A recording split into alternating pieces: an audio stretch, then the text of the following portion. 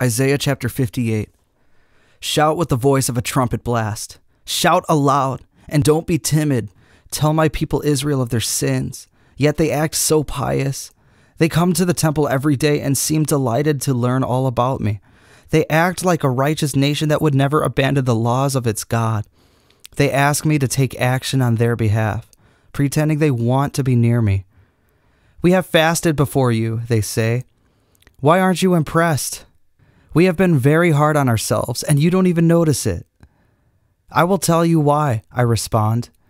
It's because you are fasting to please yourselves. Even while you fast, you keep oppressing your workers. What good is fasting when you keep on fighting and quarreling? This kind of fasting will never get you anywhere with me. You humble yourselves by going through the motions of penance, bowing your heads like reeds bending in the wind. You dress in burlap, and you cover yourselves with ashes. Is this what you call fasting? Do you really think this will please the Lord? No. This is the kind of fasting I want. Free those who are wrongly imprisoned. Lighten the burden of those who work for you. Let the oppressed go free, and remove the chains that bind people. Share your food with the hungry, and give shelter to the homeless.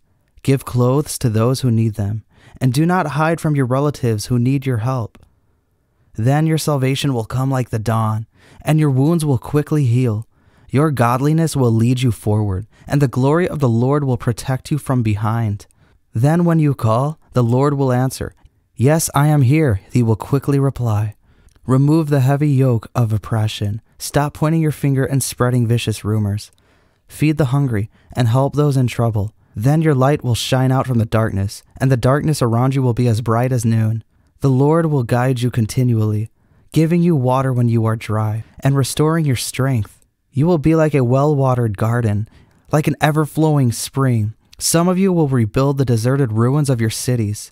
Then you will be known as a rebuilder of walls and a restorer of homes. Keep the Sabbath day holy. Don't pursue your own interests on that day, but enjoy the Sabbath and speak of it with delight as the Lord's holy day. Honor the Sabbath in everything you do on that day, and don't follow your own desires or talk idly. Then the Lord will be your delight. I will give you great honor and satisfy you with the inheritance I promised to your ancestor Jacob. I, the Lord, have spoken.